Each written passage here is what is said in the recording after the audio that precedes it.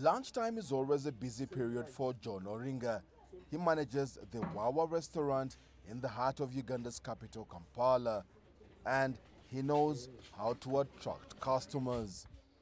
They spend money on food.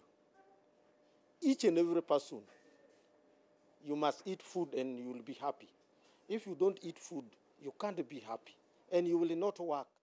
Many Ugandans like these restaurants, which often have their favorite foods on the menu. Oxtail is one of the popular sauces here, served with plantain, sweet potatoes and rice. This would cost you about $3. The vegetable sauces are cheaper and customers say these are affordable meals. Joseph Omala is a regular here.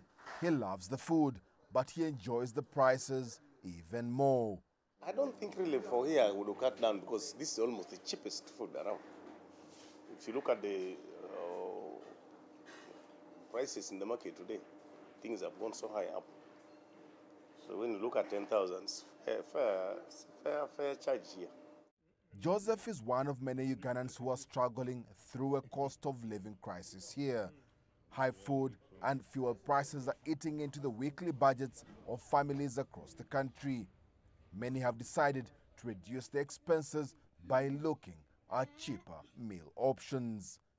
For this kind of arrangement, I don't think I would need to cut down on anything, but probably we would save some luxuries so that we can push over and enjoy during the festivities. As the days tick down to the holiday season, the excitement is building.